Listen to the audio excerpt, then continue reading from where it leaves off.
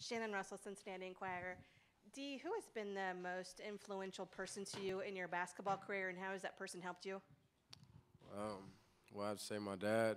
Ever since I was little, he's pushed me to be the best I can be, and he's always told me that success is a journey. So you gotta keep pushing. Do you want to expand on it? Talk a little bit more about your dad. I mean, are you guys really close? Is he here? Has he been to every game this season? Yeah, he makes it to everything he can. He's a busy guy. He was an athletic guy. Growing up, played pro baseball out of high school. So he really pushed me to, you know, experience things that I wanted to experience playing basketball, and he knew that I had to work hard to do that. So yeah, of course we're close. We'll go right here in the second row. Matt, Rob Gloucester with Bloomberg News.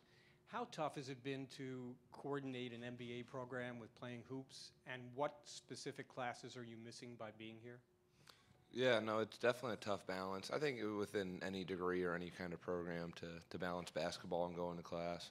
I have 2 night classes right now. One's a finance and one's an econ, and I'm missing both those are Tuesday and Wednesday night classes. So, I've missed those for a while, but the teachers are really not lenient, but good in communicating with us, and I see them in their office hours and go in when on Mondays and Tuesdays when we're back and stuff like that. So, but it's tough when you miss class anytime. What specific classes are The one's finance, I think managerial finance, and the other one is econ. I think it's some sort of economics class. Yeah. I don't know the title. We're going to go here in the aisle, and then we'll go back to Shannon.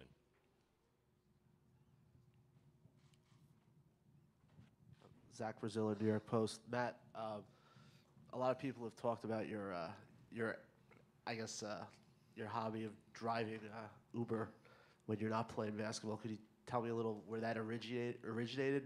Do people recognize you? Yeah, so I started driving just because I switched my scholarship with my little brother who's a walk-on on the team, and just in order to sort of pay some expenses of rent, utilities, food, stuff like that, picked that up. I'd say about 1 out of every 2 people that I drive recognize me in some way of, hey, you're a basketball player, hey, I know who you are, stuff like that. Has there been any funny interactions, or do they wonder why you're driving a taxi? Yeah, so sometimes they ask, why I'm doing that, and I explain to them the whole scholarship situation.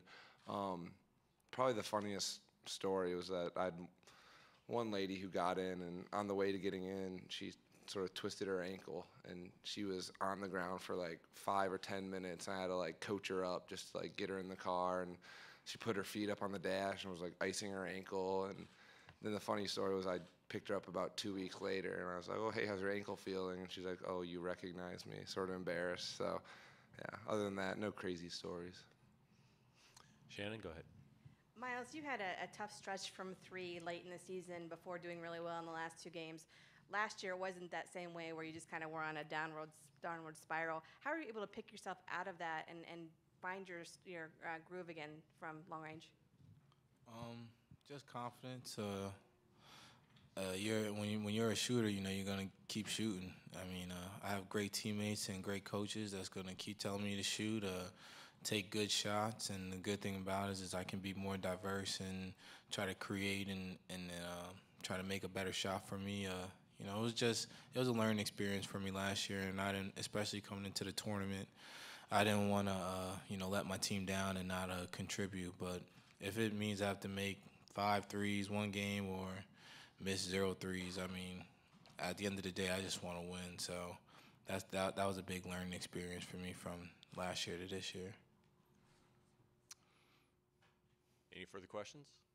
Go ahead and follow up.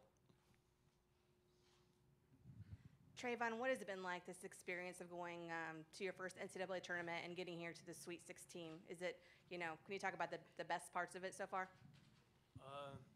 It's been a great experience. A lot of people didn't really expect us to make it this far, so, it even feels that much better to know that, we were the, odd team out and we're still here. And, to be able to go through, Jacksonville, with the police escorts and all that, open practices, it's something I've been dreaming of, and, to be able to live it, it's just great. Okay, we're going to go back there, then we'll go to the blue shirt, and then back to Shannon. Right there, stop. Yep. Matt, sorry to ask you again about what do you like about driving a taxi? Is that and where what was it like kind of getting involved in doing that?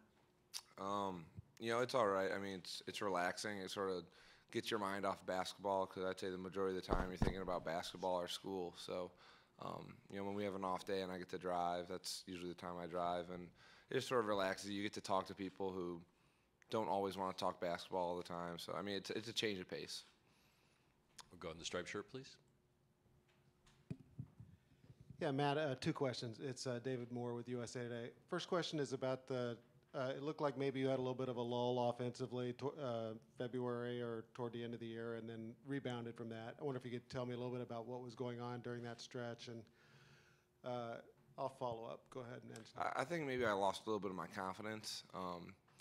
It's tough when you have one bad game. Sometimes it rolls into 2 and 3, and it's tough where you start getting in the gym and shots aren't falling and stuff like that, and you start reading what everyone's saying about you on every sort of social media, and that's something that I've sort of blocked out now, where I'm not really caring what other people say, so I'm just trying to play hard and give it my best. And I'd say probably my lack of confidence was what really got me in that sort of stretch. And I heard this secondhand. Maybe you can clear it up for me, but you were out with maybe a teammate and maybe took a wrong turn and ended up in an undesirable part of LA, and somebody was joking that maybe you were a better Uber driver than you were a pedestrian. Yeah, me and my little brother sort of walked around. We found ourselves in Skid Row, and maybe took a little left turn that we shouldn't have, but we made it back okay, so we're good. All right, we're going to go to the back row, and then we'll go to Shannon, just because we're down to one mic at the moment. Trevon, I was wondering your interest level in Arizona. Was that before or after you were involved with UCLA, and what kind of interested you about Arizona at the time? Arizona was before UCLA, probably a couple of weeks before, and when I was narrowing down my list of schools, they kind of came in late, and I was kind of interested in it, just to see what the school had to offer. And so, I'd say my interest, was pretty high at the time. Okay, back to Shannon, please. Remy, Trayvon talked about people maybe underestimating Xavier. How much do you hear that, and how does it motivate you, or does it motivate you guys as you head into this game? I don't really hear it a lot. People, you watch, like CBS and announcers or commentators say that you're going to lose this game or lose that game. So, as long as everybody believe in each other, that's the main thing. We got to believe. If you ain't going to believe, then why play? So, we probably going to be underestimated this game, but like I said, we just got to believe. It's only us in the locker room. It's only us out on the court. So, we'll go here and then back there.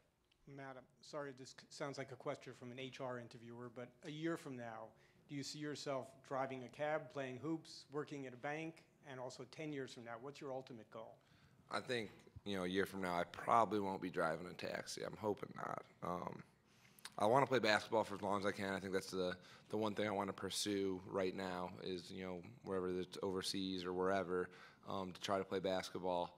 And then I think once my basketball career is done, I'll be okay to sit behind a desk for a couple of years and find a job like that. And that's where I can see myself in the banking world. I had an internship at a bank, and I really like the corporate finance and all that was involved with that. But, 10 years, I'd really like to open my own restaurant. That's sort of my ultimate goal. I enjoy cooking. My parents have always sort of encouraged me to do that. And that's why I kind of got the finance background, because I wanted to be able to, handle my own finances for, a restaurant. So. All right, Roger, you get the last question. Matt, it's kind of two questions. The first one is, can you describe the car that you drive when you're, what is it? What does it look like? It's a 2004 gold Buick Rendezvous. And I describe it as the most typical old person car you could have. It's big, it's boxy, it's very bland, tan inside, but it fits me in it, and it fits some passengers in it, and it's been kicking for, I think, 190,000 miles now, so it's doing good. And you guys are the last remaining Big East team. What do you think happened to the rest of the teams that you were playing against all season? I think they ran some really tough competition. Some teams didn't have their best nights when they needed to have better nights. I think we're doing a good job of sort of representing the Big East, and I think that's something that we're used to as a team, as a program. People always talk about this underestimating us or thinking, we're the little engine that could, but by no means are we that. We're once again sort of being the flagship for a conference, and that's nothing new for us, and don't plan on it changing. For Remy D or Miles, or any of you surprised to be the last team standing from your conference? No. I mean, I knew we can do this. I knew we had a good chance. We have a lot of great teams in our conference, and other people didn't believe we can do it, but I have the utmost confidence and faith in with these guys at this table and the guys in the locker room that if we work hard and play hard and stick to what we need to do, that we can compete with anybody. So getting here, it's a great feeling, but I'm not saying I'm not surprised, but I think everybody here would be like, we will understand that we should have done this. Dear Remy, anything? Well, I was surprised personally that Villanova didn't make it as far as they did, because they're the only team that I never won against. So personally, I thought they were going to do better, but I mean that's really the only team I was worried about. Yeah, I knew we could do this too. God is good.